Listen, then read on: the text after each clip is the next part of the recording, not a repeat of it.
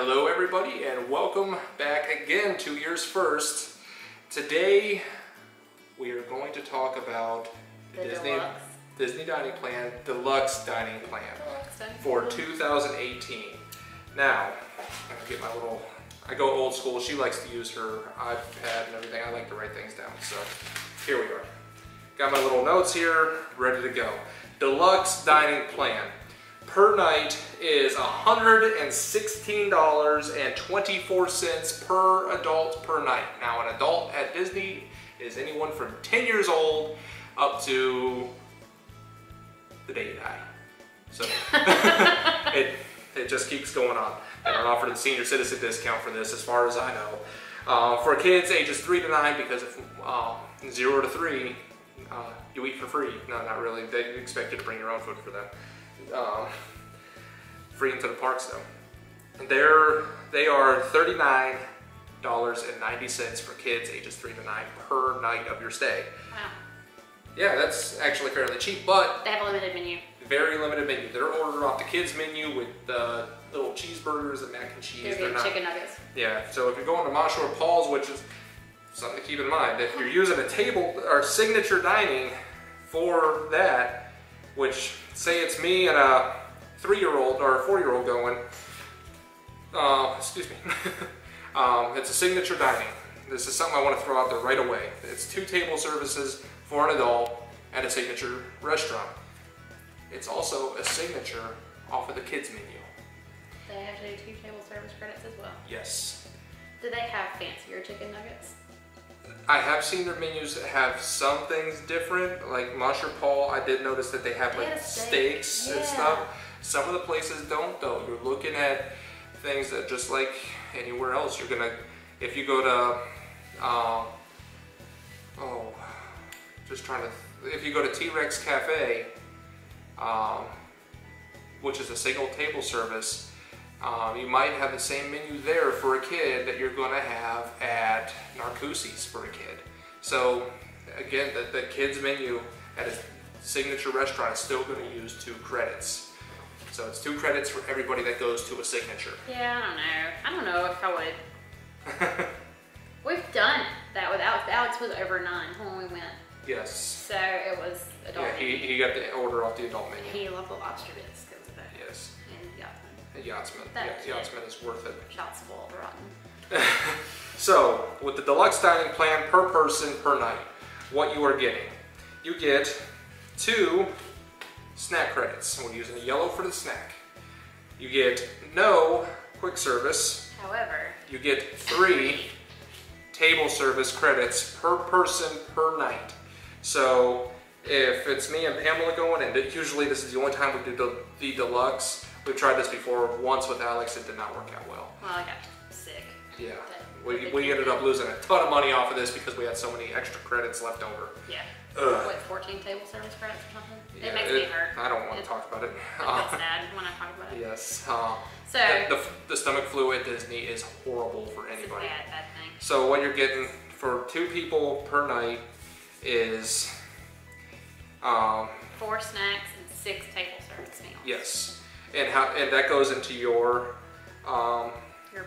bank. Yeah, it goes into a bank. So every day that you're there, that's what you're getting. So if you're there 2 nights, again, you get the 4 and you get the 6. So you're there 3 days, you get 6 more.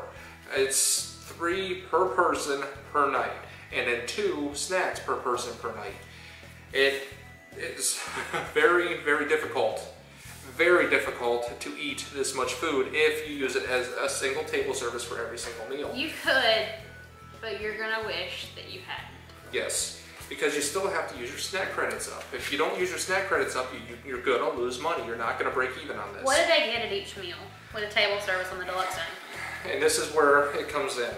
All right, for breakfast, you are getting an entree. For your table service, you get an entree and you get a drink. For breakfast, or a full buffet. For lunch and dinner, sorry about that, for lunch and dinner you're getting a drink, you're getting an entree, let me start over, you get a drink, you get an appetizer per person. So she and I are going, we'll just say, I get a drink, I get my own appetizer, I get my own entree, I get my own dessert. Pamela would get a drink, an appetizer, an entree, and a dessert for lunch and dinner. It's a lot of food, people. Yes, for lunch and dinner, you get each of those. So it is a lot of food, and some people, it's not even worth even thinking about the deluxe dining plan because there's no way possible they can eat that much food. And that's gonna be true for most people. I've talked to people that I work with that have done the deluxe dining plan. I mean, unless you are very strategic with how you plan your meals out, you're going to either be miserable or end up with leftover table service credits that you're just giving money back to Nikki. Now, the smartest thing, and let me stop there with this. If you've seen our other videos, we've explained this. With the drink, you can get a soda, which is refillable, or you can get a specialty drink, such as a milkshake or a specialty lemonade or something like that, with your table service credits. And you can also use the table service credit as a quick service. Not worth it. Don't do it. It's a waste of money. Because you're looking at, okay, I can go to Liberty Tree Tavern with that credit, or I can go to Casey's Corner with that credit. Which one am I going to spend more money? Obviously, Liberty Tree is going to cost more money, so I'm getting more bang for my buck with that credit from there. Yeah. So, if you're 21 and over, you get a alcoholic beverage. That's new. Yes, that's only for the 2018, not for 2017, 2018 on, if it is offered at the restaurant. Well, you say 2018, but like if you're staying and you're purchasing dining plan towards the end of this year. It's with the 2018 dining plan that, yeah. Does it roll out until next year? It rolls out for the January and later, which just recently you could start booking for January. I see. So that's how that works. So some restaurants don't offer alcohol, so you can't get alcohol with it if you're 21 and over. So, and there's no refills on it. So if you go to Liberty Tree, there's no wine, no beer there, so you can get a specialty drink, but you can't get any alcohol there. Skipper Canteen. Yeah, Skipper Canteen, be our guest, you can. I would imagine though, so it's no refills on those specialty drinks, and a lot of times their specialty drinks will come with like a souvenir cup. I'm pretty sure the cup would not be included. No, the cup would not. Extra charge. Yes, that's definitely an upcharge there. So, how do Pamela and I handle the deluxe dining plan when we go? And the main reason we've done the deluxe in the past, one, now that we have discounts, we don't do it. We have the annual pass discount and the DVC discount. We don't bother with the dining plan anymore. But the reason we did it before, and we'll show you, we'll go to breakfast and each of us will use a table service credit. Okay, we'll do a later breakfast, say 10 or 11 o'clock. So we sleep in and get a later breakfast. Like a brunch. We'll take one snack credit each that we had, or maybe even two of them. We'll get a coffee and a pastry. So we're using 4 snack credits there. And then, so we went to Cape May Cafe for breakfast. We went to Norway there at Epcot and got some school bread and a drink. You know, because you can get a bottle of Coke with a snack credit. So we got that, or a 20-ounce fountain. And school bread, and we got a Japanese coffee. But that night, we decided, hey, we're going to hit up Monsieur Paul, which is a signature dining. So that's 2 table services for each of us from there. So if you look at it, each one of us had 3. We used up all 3 right there without overstuffing ourselves. We're still going to be miserable, but it's not going to be nearly as miserable as we would be if we did table service. At this point, the only time you're miserable is because when we're ordering the dinner, each of us gets an appetizer, and most of the appetizers are meant for 2. Now, some places will, like we went to Rainforest Cafe, and they had an appetizer for 2, which was a big old platter, huge platter. Check out the video for that. But it was a huge sampler platter, so that was the. Oh. I'm just having flashbacks now. Yeah, that food was delicious, but oh my god, so much food. Anyways, that was an appetizer made for 2 people. That's what we got. But you go to Monsieur Paul, you say I got the calamari, and she got a bisque of some sort. So there's 2 appetizers, 2 entrees, So you get your complete entree, and then afterwards they say, what do you want for dessert, because it's included. And usually by that point in the day, you're like, I don't want to see the dessert menu. But you do, because it's Disney desserts, especially at the signature restaurants and then the table service restaurants, are amazing. Yeah, they're really good. So, be careful with the scheduling of your snacks, is what I'm trying to say now. Because you want to make sure that you're not having that snack an hour before you go and sit down for that 3/4 meal. You can have your breakfast at 9 o'clock in the morning, you can have it at 8 o'clock in the morning, and just use your snack credits for lunch. Nice light snack for lunch. You can do it the other way if you wanted. You can do snacks for breakfast, table service for dinner, or for lunch and for dinner. Yeah, because you could do coffee and a bagel with snack credits, and that's your breakfast. A specialty coffee. Maybe do an early lunch, and then stretch it out, do a few miles in the park, and then go to dinner. Don't use your credits on like going to a Joffrey's booth for a regular coffee, because you can use a resort mug, go to the cafeteria at the resort and fill it up with a cup of coffee.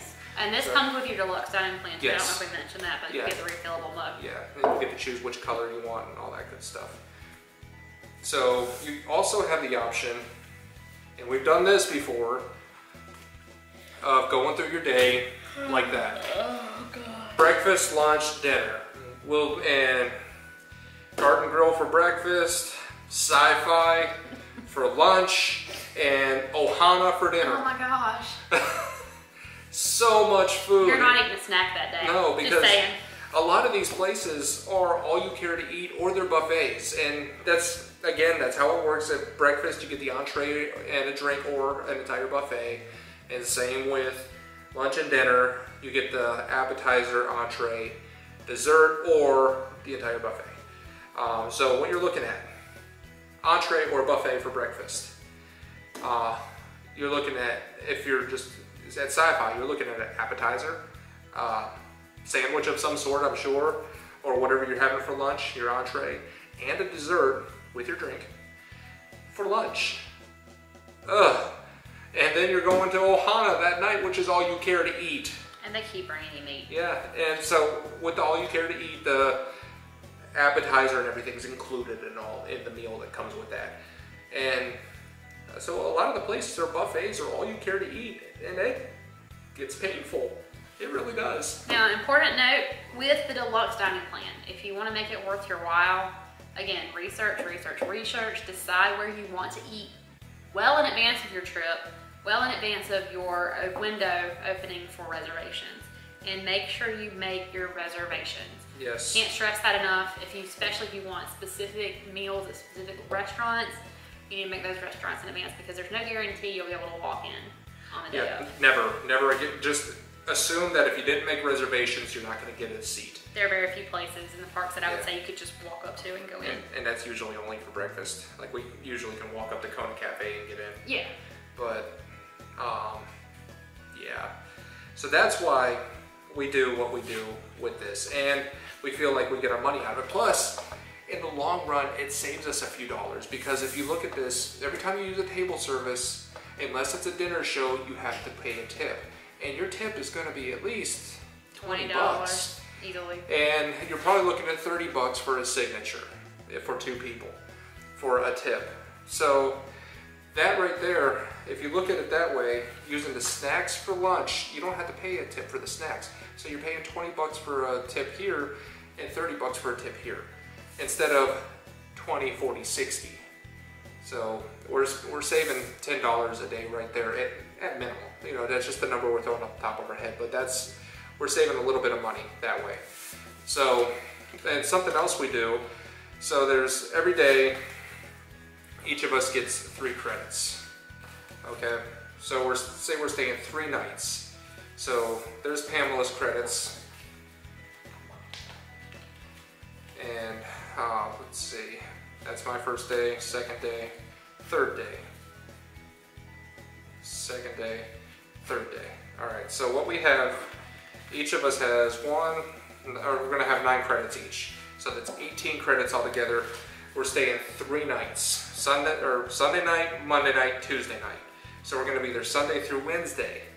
When we get there, we'll get dinner Sunday night.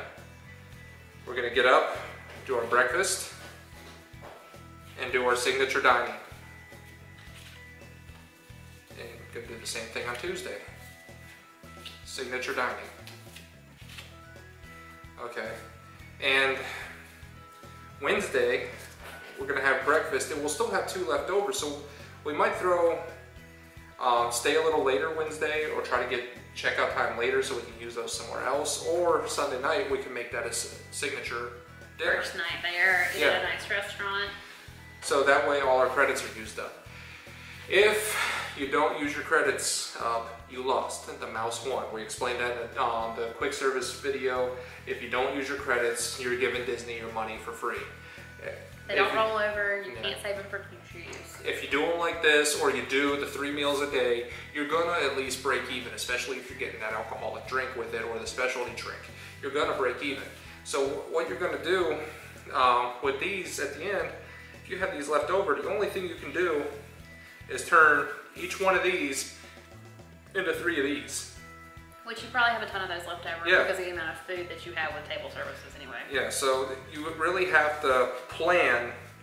You can't just go into the deluxe dining plan without planning your trip. You have to plan every meal that you're gonna do that day. If you don't want to plan your reservations for food in advance, you don't want to have to stick to a specific schedule, the deluxe dining plan is not the plan for you.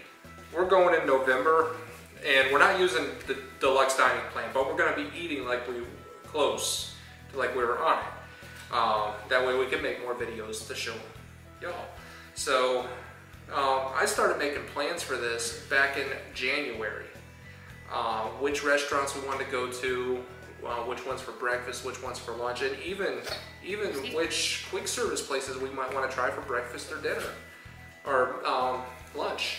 So we'll map out what days we want to go to which park, so we have an idea of what's going to be close to where we are. And so what you want to look at is you want to look at which parks are going to have your extra magic hours. You want to look at you know, what restaurants are in the parks that you're going to be in, because if you want to take advantage of the extra magic hours, then you're going to want to plan your meals around where you're going to be at. So if you're at Magic Kingdom, you don't want to, and you're planning on being at Magic Kingdom all day, you don't want to make reservations at Yak and Yeti over in the Animal Kingdom for dinner. It doesn't make sense. You don't want to eat at Tusker House for breakfast that morning if you're going to be in the Magic Kingdom all day. Because you don't want to try to have to get from there, because a lot of times, depending on the time of year, they don't have resort or park to park buses out there. So you'd have to take a bus from the park to the resort, and from a resort to the other park. And that's something else to keep in mind. You're staying at Polynesian. You have breakfast reservations over at Animal Kingdom for Boma. All right, you can use the new minivan service that they have, which is, from what I understand, like $20. They're going to be rolling that out to all the resorts here shortly if they haven't already. You could use that, or you can jump on a monorail, ride it over to Magic Kingdom, or jump on it, depending on where you're at. The easiest way we found to get from anywhere is, if you're not driving, is take a bus from where you're staying to Disney Springs, and Disney Springs to whatever park or resort you want to. If you're going to a park, you can go straight from your resort. If you're going to another resort for breakfast, like I said, you're staying at Pop Century and you want to go to Animal Kingdom, just take a bus over to Disney Springs and then catch a bus from Disney Springs over to Animal Kingdom Lodge. That's typically the easiest way with the less waiting and everything. And the buses won't be as crowded in the morning. Like if you want to get to the Animal Kingdom, but you take a bus to the Magic Kingdom in the morning, yeah, or even the Animal Kingdom Lodge, it might be busy, or Animal Kingdom Park, it might be busy trying to get on that bus. So I don't know how early the buses run to Disney Springs. Yeah, it's worth checking into. Well, they have breakfast. T-Rex or Rainforest. Rainforest has it. Yeah, so there'll be early enough buses. If not, you have to take it from a park straight there or get a taxi. So it's a little side note on there. So to recap, the deluxe dining plan, that's 3 table service, and if you wanted 3 quick service credits per day, per person, per night per person. It's always per night. And 2 snacks per person per night. So 3 table service or quick service. Again, waste the money, use the table service as much as possible. 2 snacks and a refillable mug. And those are good for the entirety of your stay. For the table service, you get the for lunch and dinner, you get an appetizer, you get an entree, you get a dessert, and you get a drink. And the drink can be whatever, pretty much whatever you want. They'll explain that to you when they scan your magic band. They'll say you get this, this, this, and this, and they'll tell you everything that is available for you. Most of the times, the entire menu is available. Breakfast, entree, and a drink, or for any meal, you get, if it's a buffet, you get the buffet. Snacks, you can use those on ice creams, you can use them on milkshakes, sodas, the little SNAP credit symbol, little Disney dining plan symbol will be next to whatever you can use it for. Purple and white square. So you could use this from anywhere from a bottle of Coke to a milkshake from Beaches and Cream. Most character dinings that you're looking at are going to be one table service. All of your dinner shows, Spirit of Aloha, Mickey's Backyard Barbecue, Hoop-de-Doo Review, those are all 2 table service credits. And then you have your restaurants that are considered signature or fine dining. G-Co, Narcoossee, Citricos, Grand California. No, California Grill. Yeah, I'm thinking of Grand California. I'm sitting there like, wow, when I just... Let's go to Disneyland. Yeah, California Grill at the Contemporary. Those are all signature dinings. And there's a lot more. G-Co, Tiffin, Yachtsman. Marshall Falls, Lucilier. Yes. Boathouse, Morimoto. Those are signature as well. STK. Which brings up a good point. In our experience, if you're going to dine at a signature restaurant, do not dine at its experience. No. You're getting, it might be signature quality food. It's not signature prices. No. Let's say we went to Boathouse, and the prices at the Boathouse, and it's signature, so each of us used 2 table service credits. The entree prices were closer to what we would see for table service. The high end of table service, like $35. Yeah. You go to G-Co, you're looking at $40, $50 a plate easy. Yeah. So you're getting the different, and the quality of food is a little better at the signature in the resorts. Yes. And we're going to throw this out there as well. Resort dining, better quality food than you get at the parks. Yes, if it's a character meal, the quality of food is probably going to be less than the non-character. And also for the heavily themed. So if you're going to Ohana, which is all you care to eat for dinner, the food was really, really good. And probably one of the better themed table service that we paid for. I love the ukulele player. Yeah. So we'll do that a little bit. Liberty Tree Tavern. It's a single table service in the Magic Kingdom. All you care to eat. Yeah, the food is good. The food is good, but it's not as good as the all you care to eat at Ohana. I felt the food was better. The quality was better at Ohana. What you're getting in the parks is not as good of quality as what you get in the resorts. And I think it may just be the amount of traffic that they get. It's a possibility. Having to turn it over faster. Yeah, but I think a lot of it's probably some price math that Disney has went through and done, because you go to a table service that is a character dining, the food quality is less than that of non-character. The draw is the characters, not the food. Yeah, that's what you're paying for. So some people might disagree with us, but that in our experience is how it's been. You know, the resorts seem to have the better quality food, especially the signature dining. Yachtsman, the quality of food you get there is just unbelievable. Narcoossee's unbelievable, and the service you get is unparalleled. At the parks, they are so overwhelmed with people in and out of there. At the resorts, you get a little more individual attention. Yeah. So. And same thing with Disney Springs. I feel like since they're not Disney-run restaurants, those people aren't cast members. Those people, I didn't mean to say it that way. But it's just not the same level of service in our experience at Disney Springs as you would get at a restaurant at one of the resorts. And not saying it's bad. It's just not. You're not getting the same Disney quality that you've come to expect, especially that we come to expect. Going to so many of the different restaurants, we expect a little bit more out of it, and we don't always get that. And we're at Disney Springs. But anyway, that's off topic. Again, most characters are single table service. The signatures are 2. And a lot of your restaurants, 50 plus restaurants that are 1 table service credit. So deluxe dining plan for 2018, $116.24 per adult per night, and that's up $10 from last year, from the 2017-2016. That's $10 more, but they added that specialty drink on there, or the beer, yeah, beer, wine, mixed cocktail, mixed drink of some sort, and the kids $39.90, so pretty much $40 for any kid ages 3 to 9, and they have to order off the kids menu. Like we said, you go to the signature, they still have to use 2 table service credits. You can use the quick service in place of a table service, but that's kind of a waste of money, so we don't recommend it. But you get your refillable mug, you can refill them at the resorts as much as you want, over and over and over again.